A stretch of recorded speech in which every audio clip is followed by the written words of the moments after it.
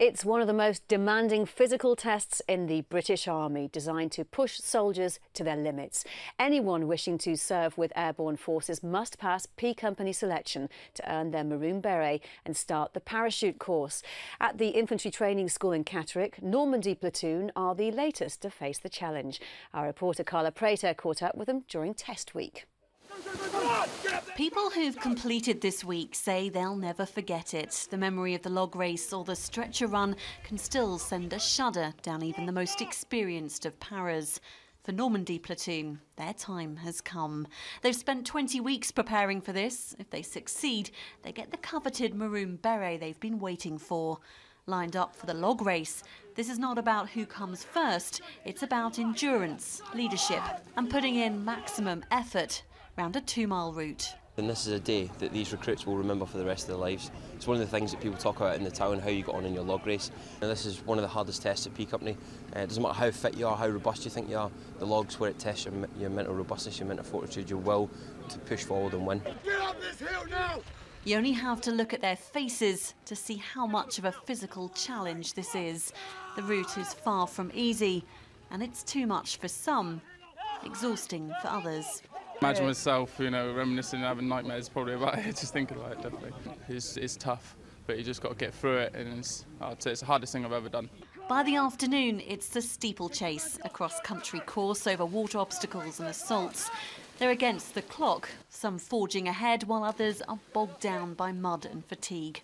First to finish is Private Diego Alvarado, who was a leader from the start. It's a tough event, but obviously P Company's not easy. It's hard for a reason, so think about that maroon beret and that cap especially to get through it. The week is made up of runs, marches, milling and the Trinasium, designed to test a recruit's mental determination as much as his physical ability. For us, in reality, the paratroopers are created here, and the wings are just the cherry on top, really. We're looking for mental robustness and that ability to drive forward when all else is telling them that actually they don't want to do that. After 20 weeks of training in basic paracord course, they are about as fatigued as you possibly can be, and every man there is exhausted. So it takes something a little bit special to push on.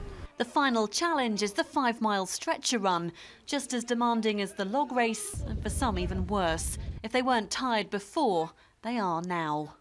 By the time they've reached the parade square, they wait to see if they've passed. 20. Sir! Pass! Sir!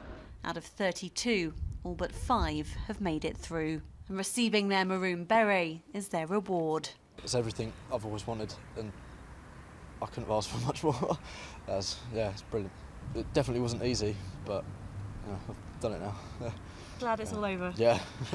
Are you aching all over? Are you feeling all right? Yeah, no, I've got a few injuries off that, but I'll be all right. Absolutely shattered now, but yeah, happy I've passed. I've been here for a while because I got injured, so I've been here 9 months. I deserve it. I've worked hard for it, and yeah, just chuffed. This is a moment of pride, and they can now go on to train for their wings. No doubt it's a week they'll remember for years to come. Carla Prater, Forces News, Catterick.